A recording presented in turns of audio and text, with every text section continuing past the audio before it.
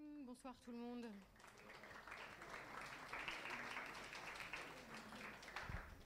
So as Jean-François said, I'm very happy to be back for the 5th year in TypeParis, and I will now introduce our first guest tonight, Neil Summerour. So Neil, you're a type designer and lettering artist. You're the founder in 2002 of Positype Font Foundry, but also of Swatch and Kern Lettering Studio. You were born in the Açores in 1972, and you studied graphic design and calligraphy at the University of Georgia in the US. You won many times the Type Directors Club medals, 6 times, if I'm right. And to name a few, and I'm very interested to know how are you naming your typefaces.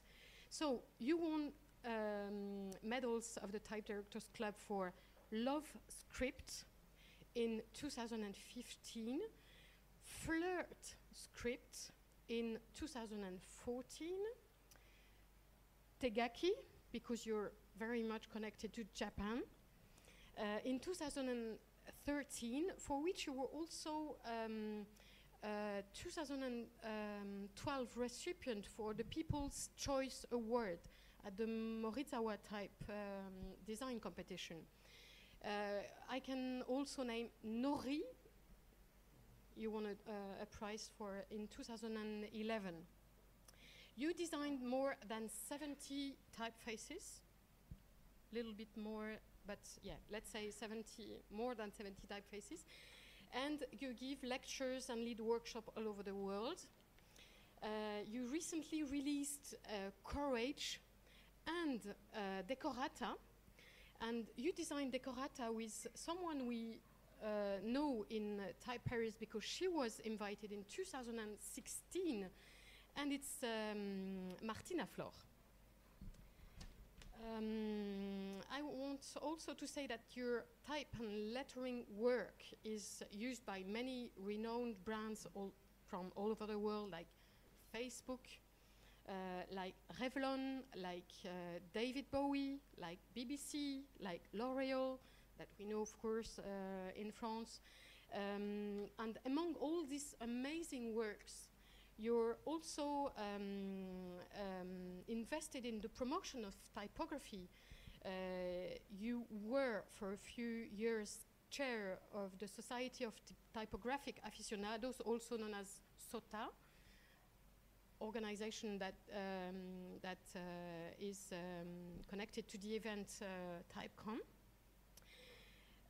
And I want to mention that there is a great interview on TypeParis website that Gina did.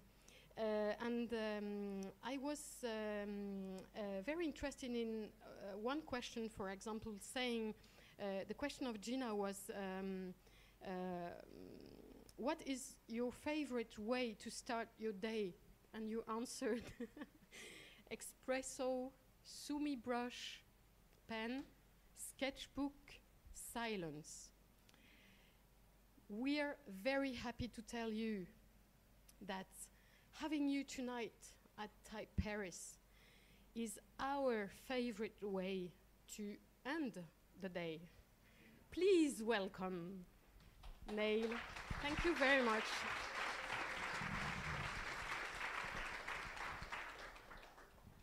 Thank you, Veronique. Hi. Yeah, I apologize if I talk fast. I am more comfortable in the studio, and with small groups and talking, I will get excited and start talking way too fast. So I will try to not. When I realized I have to get up here and talk, I struggled with what I would talk about. I didn't want to just show work and show some other stuff and then sit down, since I would be coming and critiquing with the TypeParis students all day. So I framed the talk around the students.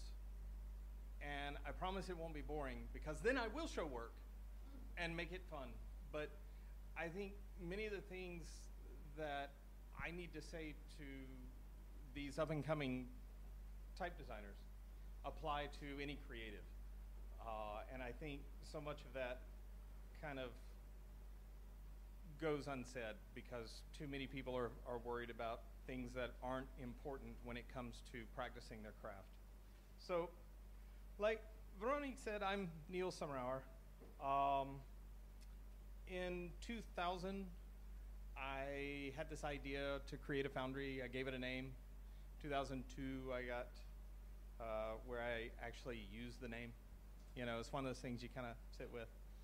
I used to call myself a type designer and lettering artist, and lately, I don't use the lettering artist as much. I draw a lot of type, and I enjoy it, and I will advise on the lettering arts, but I try to apply pretty much everything to type. When I'm talking to people that are not like all of us here, I have to say I'm not a typographer, and I don't like getting up and talking, so I'm definitely not an influencer at all.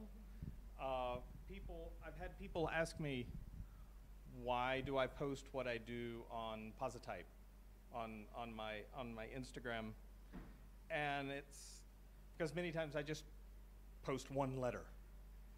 And me, I would much rather spend 5 minutes looking at one letter as opposed to looking at a bunch of other stuff. So I am definitely not an influencer. I'm not going to be up there talking all the time. But what's it mean? From my standpoint, a type designer should keep people reading and keep them engaged. We can do that with type. And I think many of the TypeParis students are starting to kind of understand some of the nuances and the things that can influence type and keep people reading. The problem that I see young type designers now encountering is the role. What is expected of them, and what's expected of them to help in ways that they think they need to succeed. It's like in the past, you say type designer, pretty much we think this. You know, where this is Jan Tischel didn't, you know, like, that's, and all of the dread that would be associated with us when we were young and in design school, and watching the professor just tear up what we have put together. But now, in the past decade, a lot of this has changed. Currently, I mean, we have to be an artist. We have to be a linguist, a historian. We have to be a marketing guru. I mean, we got to post stuff. We got to sell ourselves. We got to be a programmer, a psychologist, not only to deal with ourselves, but to deal with the clients, a legibility expert, and then maybe we get to design type. And I think anybody that is very serious and very passionate about this, these are things, and probably dozens more, that we have to deal with on a day-to-day basis. But, you know, we still do it. And I hope many of the ones that have joined this for this year of TypeParis and years to come, they will continue to say yes, or at least use what they learn to refine their abilities for type to help in whichever field they pursue. So, why? We need better representation. I'm sorry, I'm an old white guy. I don't need to be the one setting the tone for the type industry, much less the lettering industry. There's just too much has changed, and we need better representation. It's just a necessity. But that said, demands on a successful type designer are high, but not as high as the expectations you'll have on yourself. I say this every time I meet with a young type designer, take your time. Period. I do not care if you have 10 followers on Instagram or 20,000 followers on Instagram. That doesn't matter. That does not make you a better type designer. Take your time, learn your craft. Be deliberate and experiment. Get out of your comfort zone. You go, I like this. I want to do this all the time. No, you don't. You don't know what you're missing. You will see in the typefaces that I show from my catalog, I don't do one thing. I purposefully choose not to do one thing because it gets boring, incessantly boring. If I'm drawing the same type of letter over and over again, I lose my mind. I keep multiple projects going. Why? So that if I get frustrated with one, I go and shift gears and I go to another one. So, hone your craft and control your narrative. Okay? Hey, that was the title of the talk. See what I did there? I'm witty. Old guys, I gotta have an old joke every once in a while. So anyway, find what aspects you enjoy. Find like-minded friends, and find ways to inspire yourself. Okay? Do not worry about cliques. Do not worry about groups. Find people that keep you motivated and not have you constantly comparing yourself to their work. Okay? Unless that work is doing nothing but inspiring you and causing you to do what it is that you enjoy. So, yeah, I'll show some work now. But keep this in mind, and not just type designers, anybody within the creative arts. But that said, this is kind of, I'm going to showcase a series of projects, some for personal release, some for clients, and I will talk about iteration and the necessity of iterative work, about building upon what you have produced and how one thing inspires or leads to another. I find that essential to one, refining letter forms to produce type, but also to keep myself engaged. So from 2000 to 2009, I would say my passion became a hobby. That was a long time ago. They didn't have TypeParis and really cool certificate programs. They didn't have this stuff. All of us were trying to learn how to use this. So if I say, like, I learned on Fontographer and I learned how to digitize an Icarus, that should set how old I am, just by saying that. Now we have great tools, either Glyphs, which is a personal favorite, RoboFont, and others. We have these amazing tools that allow us to better express the letter form that we want to see shown, but we didn't used to have that. And they didn't have YouTube. They didn't have tutorial. We had to fight and learn our way through much of this. But in 2009, I shifted gears. I pretty much accepted the fact that this hobby needs to be full-time.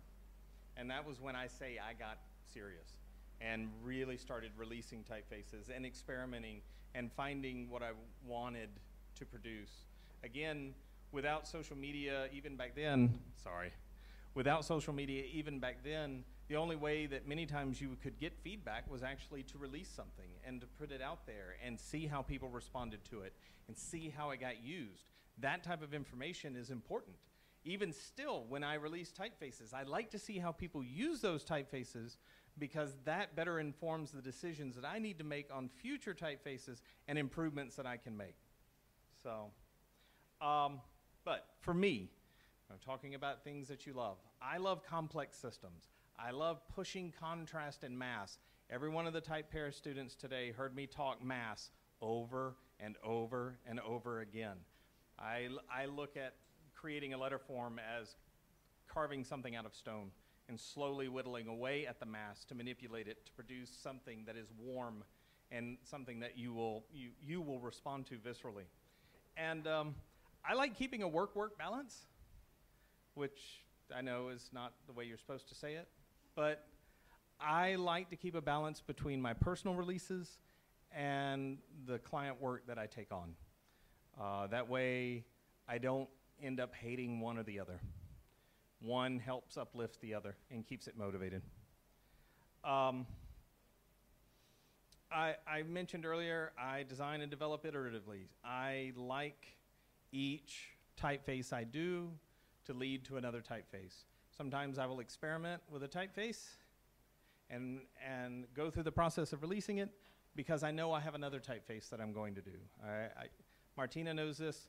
When I released Juicy, which is a layered font, I released Juicy and spent the time investigating how to better refine very complex layered type so that when we release Decorata, which is even more complex, I would be better versed and would have kind of the techniques and the workflow established so that it would make for a better project.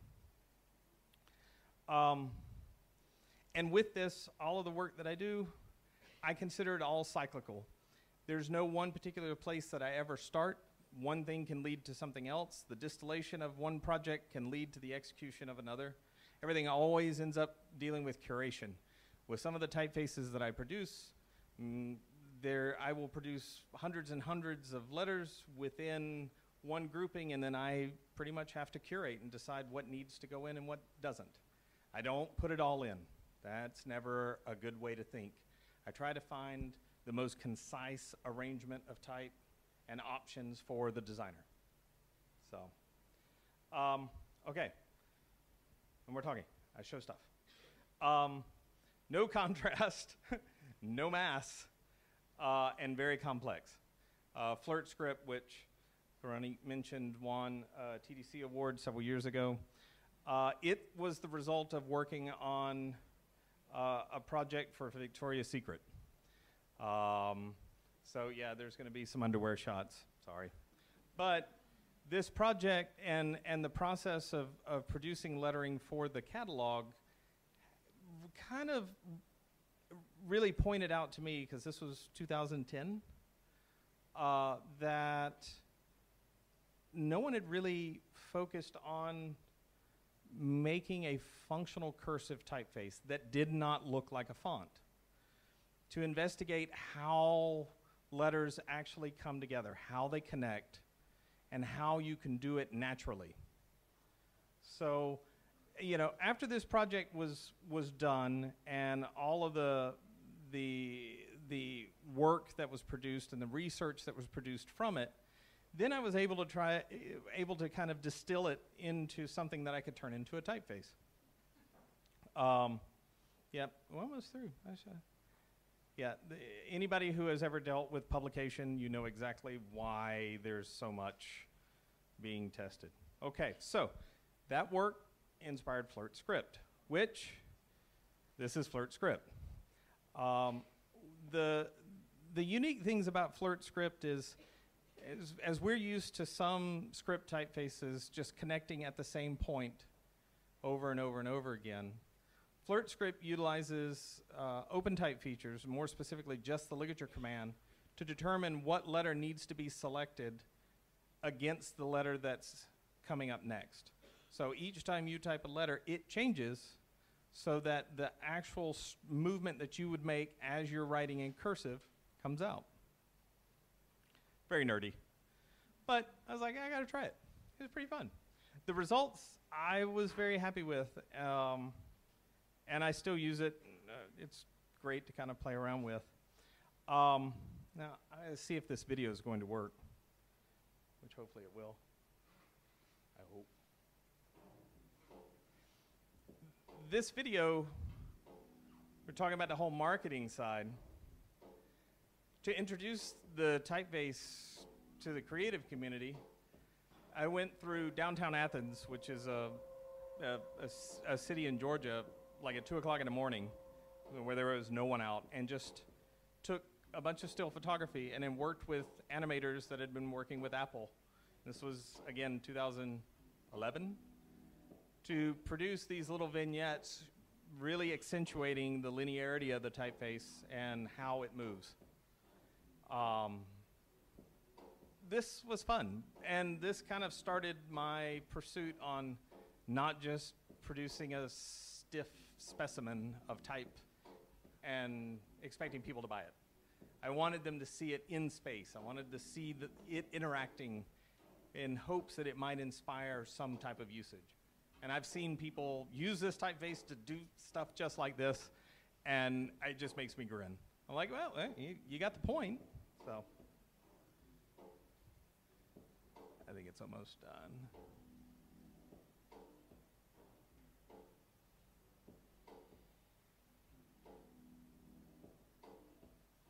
All right, that's enough. I'll jump. Okay, so shortly after a series of script projects and other things that I was working on, I had the opportunity to produce a typeface for Oculus. And those that don't know Oculus, it's the VR virtual reality headset that was started out as a Kickstarter type thing that then was picked up by Facebook, and it's everywhere. The most interesting thing with them was, as we discussed what this typeface was going to be like, it matched many of the criteria of a typeface that I'd already produced. So at least we had a starting point for the conversation. But the needs for that typeface extended beyond just using it for the brand. They wanted to use it globally throughout the VR headset, and that it would be kind of the static typeface that anybody could go to in terms of setting up the user interface. So if you can imagine a static headset, put on your head, move around, type moving around, what needs to be done to simplify that type so that it's easily readable using the various screen resolutions that they had. So again, like I said, it was based off of Clear Sans, which was a typeface that I had released, I think, a year or two before that. Pseudo-geometric, very soft, lots of motion. I like warm type. So we took all of that and then started manipulating it within the environment and tested. So if you had walked into my studio at some times, you would see me testing type with a headset on, looking around like an idiot, solely so I could design a font, which was fun. It looked silly, but it was fun. So once we had established how the actual typeface was going to look, then it became a challenge to see how it needed to be adjusted to read properly within this slightly distorted environment, which meant the pushing and pulling of characters and their stroke thicknesses so that they actually resembled even strokes within the environment. So not only did we produce, Oculus get a typeface that they could use for branding, but they also received a series of typefaces that they could use specifically in the environment, so that were adjusted to compensate for the screen that is inside the visor. Once that was done, I needed to expand it. So we drew the Cyrillic and the Hangul, which, if anybody is familiar with Asian typefaces, when I say that and you see me cringe, you kind of understand what I mean. It was a massive undertaking, but was one that I was like, I could do this. This is awesome. I like it. This is great. I'm going to draw. I'm never going to sleep again. And it literally was 12-hour days for days and days and days and days. But the result was great, because we ended up with a nice branded typeface specifically for Oculus that handled both the Latin and Cyrillic. We had screen variants. I even produced a monospace because the programmers wanted that. And we had Korean as well. There is a Japanese cut out there, but I don't talk about it yet because I'm not done. But basically, a lot of letters in 9 months. So yeah, but now that it's done and they're using it well and they're following the guidelines and everything is awesome, I see it everywhere, like on all kinds of stuff, and it's really cool to see people follow the guidelines, use the type exactly how it was intended is pretty gratifying. And on top of that, the moment your typeface finds its way onto a video game controller, yeah. I got bragging rights now. So this typeface, so the release of this typeface, the discussion of this typeface publicly led to me being contacted by another group, the Girl Scouts. You know, now in the United States, these are the young ladies that sell cookies like there's no tomorrow. I have a 10-year-old daughter, and at the drop of a hat, the moment it's cookie season, she can sell 400 boxes of cookies. And I'm like, well, how in the hell did you just do that? And now why do I have to go get them all? But the Girl Scouts are a really fascinating group of people. You wouldn't think that they would be very brand conscious. But then you start thinking about the extent of this organization. Now, this is specifically for the Girl Scouts of the USA, but I know that this is now, these typefaces are now being used elsewhere throughout the world. But at the time, the specific focus was on that. And when they came to me, they were very honest, and they said they had outgrown the single typeface that they were using for their brand. The realization that that one typeface needed to do a lot more, and they wanted to add more to it. So they wanted this type of flexibility. And when I started asking what they meant by that, I started to understand the scope and the reach of this organization. Not only do they need to appeal to young girls, but they need to appeal to the preteens and the teenagers. They also need to be able to reach out to those former Girl Scouts that support some of their more long-term endeavors. So the typefaces needed to embody the personality of the organization and be enough that they would be able to use it without having to rely on other typefaces in the future. So, first step, everybody knows this, NDA, non-disclosure agreement. I believe in these things. I want my clients to feel like they can tell me their worst secrets. And then I don't know. I don't sell them to the Russians, or I don't do anything weird. But for me, it's I want to be able to approach the client from the standpoint of I want to know everything that works and everything that doesn't work. That audit is very important. You'll see me mention audit over and over and over again. Okay? That's important. Not only see how they're using it, see how they're failing to use what they already have and what they would like. Then, y'all have heard this before. I said y'all. See, I'm from the South. All the TypeParis people, define the brief. Know what they need. That's the most important part of a project.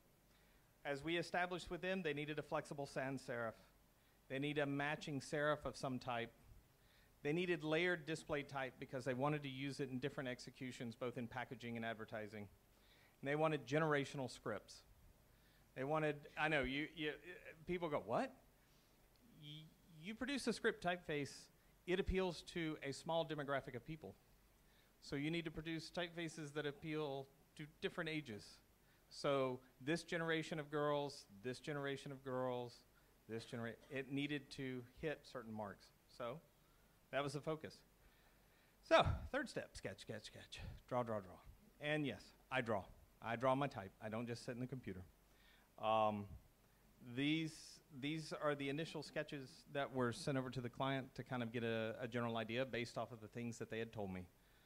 From that, they kind of developed. You'll see things where pieces are missing. I've gotten so old and lazy that I can do this very quickly and know that I've already drawn some aspect of another exemplar, and then I can just drop it in so that I have consistency in my sketches to show the client. Within the time frame of the project, roughly June 2015 to August 2016, you can see kind of the development of the sans serif, where it originated and kind of where it ended up. When you compare it, which it became known as trefoil sans, when you compare it to the typeface that they were using, it was hitting many of the marks that they wanted. They wanted something that had a larger X height. They wanted something with, more expressive ascenders and descenders. They wanted a lot of interesting little quirks within the typeface, and I'll show more about it. But that was just one aspect. Once the sans typeface was further along, then we started expanding everything else. So we moved from the slab, we started working with those generational scripts, and even the layered typeface. And yeah, the layered typeface was hand-drawn, based off of the original trefoil sans that was produced. Everything, I sat down with the Prismacolor pencil and started redrawing. And then those turned into the actual sketches that were used. So once much of this was produced, we produced focus groups. For an organization this large, you need that. I had 3 separate focus groups, 3 sets of conventional A/B testing, and we introduced it to the local chapters. But within that, many of the things that I introduced into the typeface, people started catching. My daughter likes ponytails. She likes high ponytails. So when I drew the G, I drew it with a ponytail. And everybody started picking up on that. They're like, you put a ponytail on the G. I'm like, yeah, I did. yeah, I did. I fully admit it. But it was fun. And this is something that can translate within the type and give it personality and give it a better ownership within the organization that's using the type. This gives you a good idea of kind of the reach of the typeface, both from its thinnest and its heaviest weight. One of the things that they wanted to be able to do was use this typeface as much in a display purpose as they could, because they have so many publications. But they didn't have the time, resources, and money to pay for separate display. So the way to do it is to infuse more personality in the heavier weights. And then as you interpolate down, much of those eccentricities kind of disappear. They fade to the background. So you can still have functional type that would be used in text settings, and as it goes larger and you're using heavier weights, you get a more interesting distribution of form, and it's engaging. One of the other things that I do many times when I'm working on typefaces, if I'm developing a suite, is everything has the same measurements. So you get type designer or graphic designers that are moving back and forth between the typefaces of an organization. Now you don't have to worry about them resizing and rescaling and trying to make it fit. They pretty much know how it's going to drop in each time they change to a different family. And type designers, if your customer doesn't know how to use the font you made them, you have failed them. So yeah, I even do that. It's nerdy. But to see how they use it in social media and how in print, it's rather gratifying. Okay, jumping on. Yeah, 55 fonts, 6 families. And yeah, so I started talking about that at an organization, and then I got approached by the National Football League.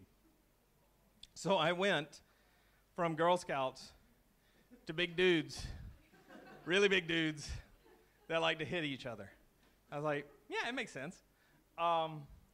But again, and changing what I'm talking about with this typeface, when you're dealing with bespoke typefaces, there is always a question of need and want, and trying to distill. The client will tell you everything, thinking that you can deliver everything. And many times you have to take everything and then tell them what they actually want. And that's not because you take a role of thinking that you're better than they are. It's because many times their expectations of what can be accomplished in a single typeface can't happen. But yeah, oh yeah, that audit, so that I can generate a brief and then talk about the brief. But within the audit, we pretty much, they had to share using 8 different typefaces, and not all of them consistently. And that was problematic. So the idea, yeah, you can laugh. Yeah, that was really problematic. But this, specifically these typefaces that would be produced, would be used in their electronic environments, websites, apps, television, anything that was on a screen. So that right there was the first step of identifying that it's just being used specifically for this. Yes, it would be used for print, but the thrust would be to use it for screens. The result of the audit led to a brief to produce 3 different typefaces: a sans typeface, one that would be referred to as display eventually. It started out as post, and the last stats. And, you know, this is a different way of handling it than what was done with the Girl Scouts, but still draw. Sorry. And then, you know, develop iterations based on those sketches. But from those iterations, and this, I don't know if I've ever shared this kind of stuff, but this is how I will work with a client. Once we've gotten through the audit and we have started discussing how key things will look, I will then sit down and start mocking up various letters in various iterations and then deliver that to them as PDFs. They are required, there's a whole list of instructions, but they are required to print all of those out, and everybody on the creative team is supposed to make notations and marks. This may not look like it's different, but each one of those letters are different. And I want to know what they don't like, more than I want to know what they like. If I establish what you don't like, then I have the operational parameters to know what you do like and how I can work. So these types of sheets, as the typeface is being developed, are crucial to delivering back to the client to get feedback from them, to then distill from that what they need and what they are liking, and then deliver it back around. So All Pro Sans, I guess the heavyweight of the families, was completed with 16 total fonts, 8 weights, and matching italics. It was actually hinted in 3 different ways because it's going to be used in 3 different types of devices with 3 different spacing profiles. That way I hit exactly, and they're coded, so all of the IT people know where things need to be installed. It works, and it turned out nice. I was pleased with it.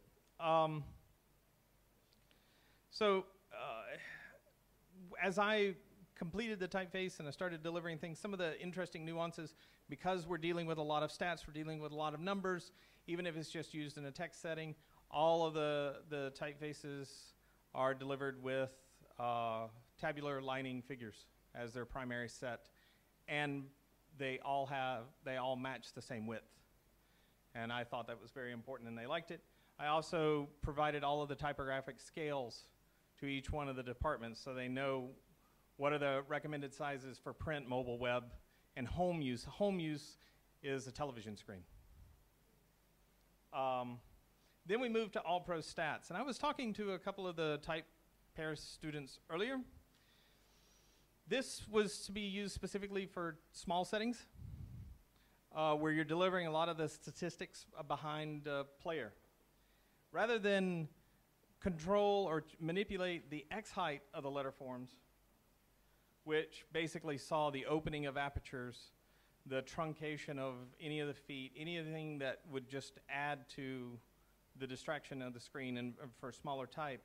But I also reduced the height of the caps, left the X height the height that it was, so that if they switch back and forth between the 2 typefaces, they're still getting the same granularity, but now the type itself is reading at a smaller scale.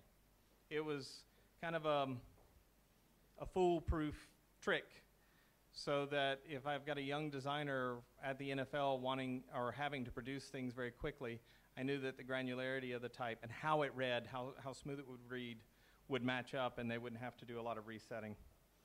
This is just another comparative showing stats. And then the final 8 fonts, 4 weights with matching italics. I'm almost done, and then I get to shut up. It's great. Bend bars make fonts. The last part of this typeface suite was to do something that would be used more for television, to deliver content and make it look cool.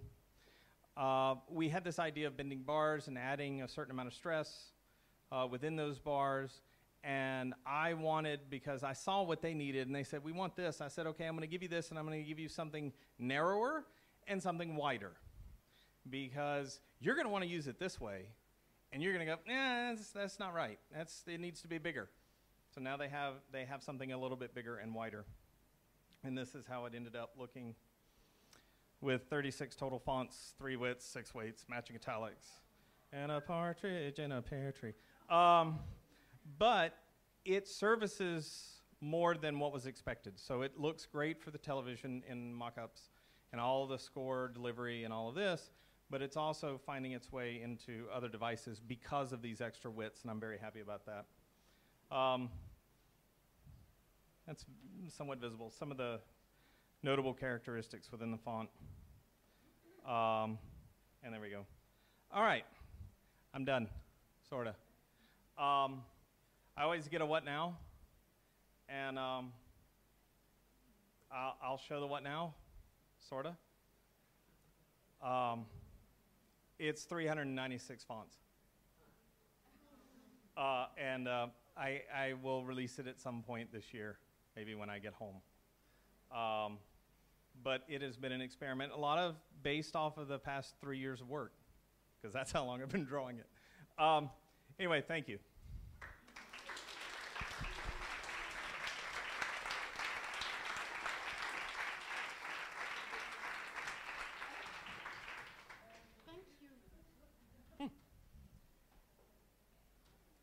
Thanks very much, Neil. Sorry I talk so much. No. It was perfect. Do you have any questions? Yes. I'm just curious, like, how you approach. Oh, sorry. I'm curious how you approach these massive projects. As all of us are getting into the industry, it seems, to me personally, it seems really daunting for a client to come and say, "Hey, we need a typeface." So I'm just curious, like, what that process is from start to finish. Obviously, you talked about, you know, you need to do the audit and ask them a lot of questions, but is there anything else that may not be so obvious to us, or how you determine, you know, how many styles it needs or weights or all that stuff? Or I'm sure it varies per client as well. Well, I mean, the most underlying component to taking on large projects, which I do enjoy, I mean, they are daunting to a degree, and they can be stressful. But one more, espresso. I am my own best barista, okay? But no, seriously, espresso. For me, the most important aspect is making sure that, one, I'm identifying what they need. Because many times you will get clients who will, you know, and I gloss over this, but they will come to you and they're like, "We need 6,000 different things." You're like, no, you really don't, you know. And once you start explaining that to them and advocating for their success, not your pocketbook, because I have told clients outright, "I'm not producing this, I'm not doing this, I'm not doing this. You don't need to spend the money on this. You need to see how how your customer base or how people respond to it. And then if you want to build on that, we can. But then we have data. We know how people are reacting to it. We know how people within the organization are using it. Now we know what to do. So I look at projects from a multi-year standpoint in that regard, and I try to approach it. I may take on a project for, you know, and do it in 9 months, but I am working very intently on that typeface project with the idea that there's going to be other things down the road. So how do I set that up for them to save them money in the future? Yeah. You know, if you approach it from the standpoint of not what am I doing for myself, but how can I best solve, common sense kicks in. You're like, you don't need 100 styles of this font. Yeah, I do large ones a lot of times, but the reason is because of how it's going to be used. Just to have 100 weights and you don't have a need for that, you're wasting your time, you're wasting your employer's money, and that's going to come back and eat you. You're going to lose another project. You're going to lose your job because you wasted money on something that wasn't necessary, and it can't be justified. And as long as you have that in the back of your head where you're trying to keep that person's job, the common sense and the recommendations that you make will be more earnest, and you'll actually end up with a better project. Awesome. Thank you. Espresso. Yeah. Earlier you mentioned having a work-work balance. Yeah. And I was wondering, what are some things that you do to maintain that? For me, I don't work on a single retail release at any one time. I know right now there's probably 8 typefaces that are complete and just ready to go.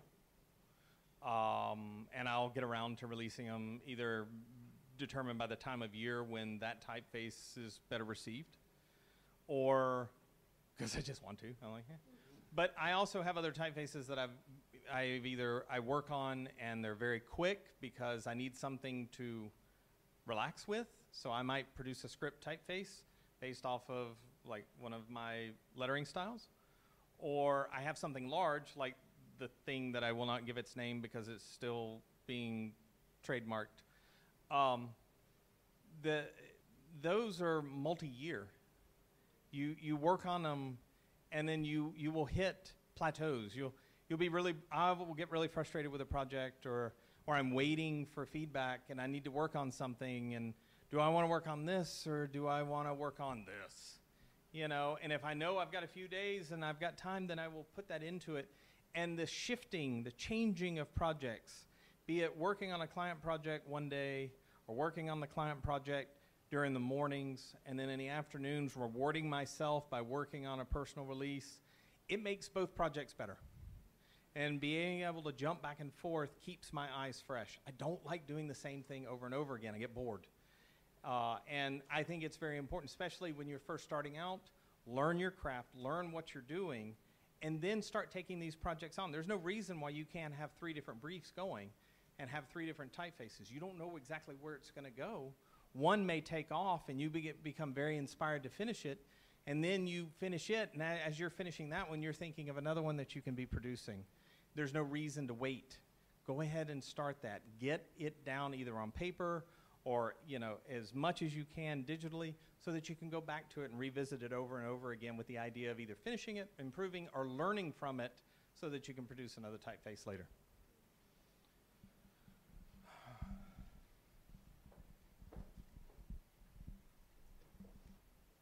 Hi. Hi. First of all, thank you for a great talk. I really enjoyed that. A question. Nobody fell asleep.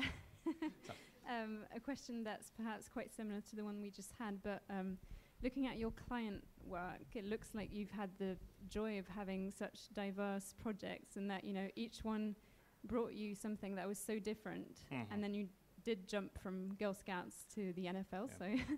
So I was just wondering, in your personal releases, what do you try to seek out in your personal work that your client work can't bring you? Difference.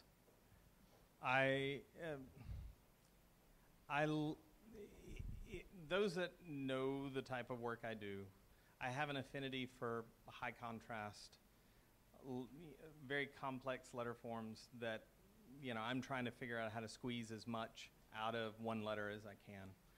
That's something that is exciting.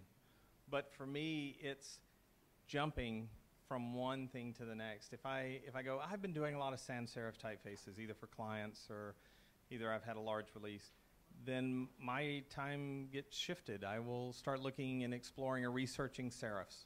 Might not be drawing serifs, but I'm doing the research on it so that I can kind of get an idea of what I want to do.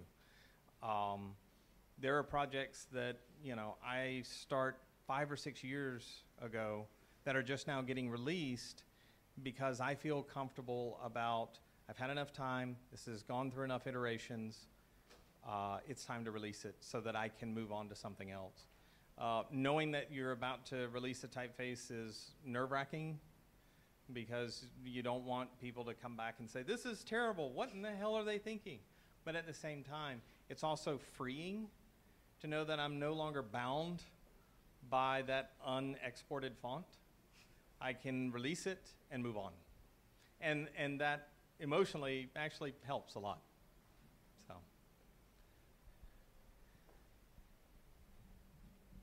So I have a question about, so you've done a lot of this sans serif identity for these really big clients. And I was just wondering, because like to a non-design savvy eye, the sans serif font can look kind of all the same. Mm-hmm. And I would assume that every time you take on these massive sans serif projects, there are bound to be some similarities. So like, how do you deal with these like sans serifs and still try to bring like a personality to each client? And do you run into the problem of it looking like something that already exists, and how do you deal with that? Okay, that's a loaded question and a really good one. One, I don't. If a client comes to me and they say, I want a custom typeface that's like this, or like this typeface, and they will slip up and say, we tried to license this font, so we couldn't, so we want to do something that's, that's ours. I politely don't respond. I just ignore it. Or I will recommend that they go back and say, you probably need to refine what your request was for the license to begin with. You don't need me to do something custom. So I usually try to discourage as much as I can, or make recommendations. If I see that, and I've had this happen a few times, and I'm trying not to say something that might hint, but there have been a few times where I've turned down a project and instead made a recommendation to another typeface designer that could do the project because it's too much like something that they've produced. And if anybody is going to have a say of whether or not it can be produced, it needs to be the person that's actually produced something similar to that. You know, typically what I try to do is look at what has been used by the client and what they intend to do, but I keep in the back of my head what I have done. Mm-hmm. And if it's something that's based from my library, I don't have a problem with it, because if I produced a typeface 4 or 5 years ago, I can guarantee you I have a long list of things that I would like to change to it. So now I get a chance to do it, and I get to do it for a client. But if it's something where I'm being asked to copy, I won't. So it's just not worth it. Can I just ask a follow-up question? It just seems like as beginning type designers, we're kind of at first we're encouraged to explore kind of more typefaces that have more character, but it seems like when you actually get into the field, you end up actually working with a lot of these sans serif styles. So do you recommend like having the skills to make one of those as kind of like your like toolkit? Sorry. Sorry for another look. I think early on, as somebody learning the craft of producing type, I say, and I hold to it, explore it all. Find what you like, but explore it all. Experiment, learn what you're good at. Just because there's an opportunity to do a sans serif typeface for a client doesn't mean you're the one that needs to do it.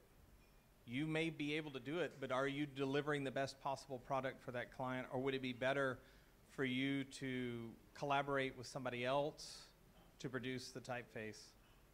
I mean, that's ultimately what it boils down to is, do you think you can bring something unique for that client? And if you can't, responsibly, you don't need to. I mean, you will create more stress for yourself and produce a product that you're not happy with and that you wouldn't put in your portfolio. Just don't do it. Thank you so much.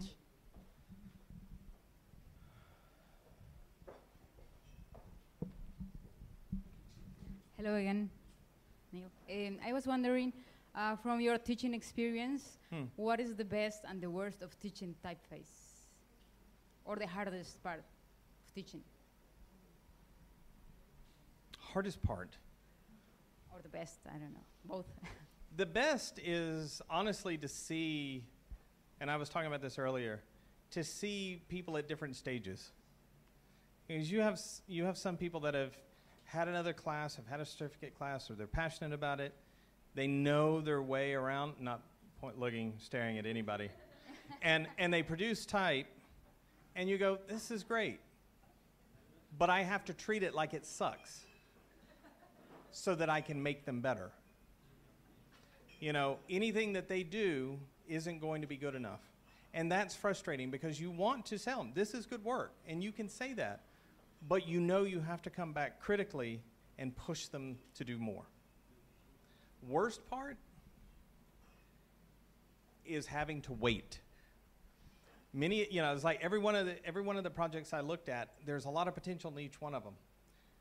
But knowing that you have to wait for them to learn and have more time and have more confidence and actually produce the product, move past the idea that it's got to be perfect so that they can see what that end result is. The waiting part sucks. I hate that. I'd like to be able to speed it up, just so that they don't have to go through that pain. But they need to do it, so. Any more questions? Yes? Hello. I would like to go back to the video that you showed early, like that you were promoting the script. Yeah. And you did the video, you take the photos and all this.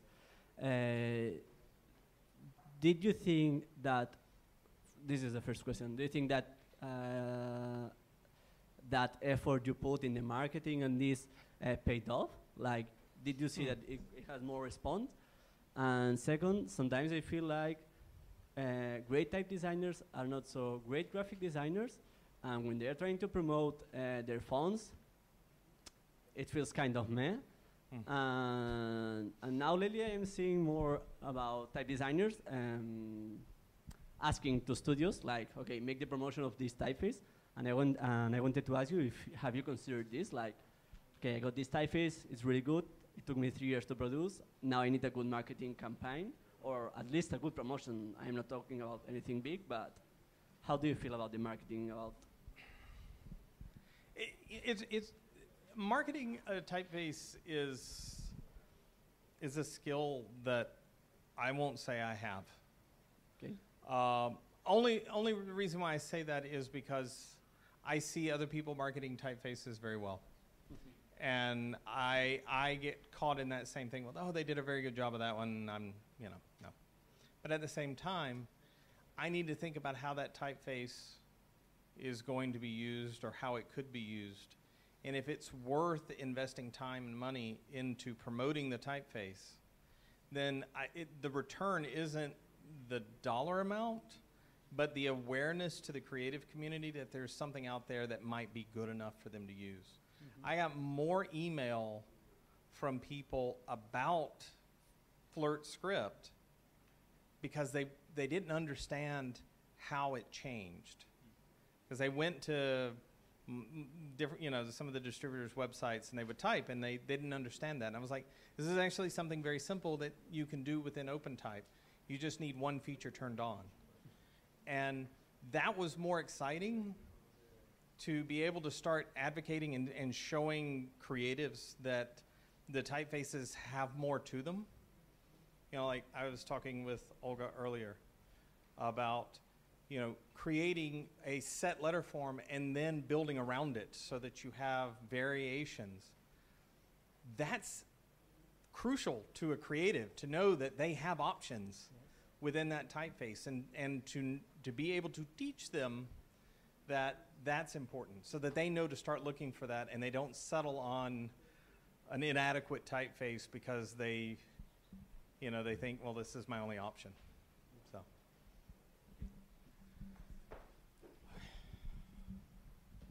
Any more questions? Okay. Thank you very much. Thanks. Thanks. Thank you, Nail.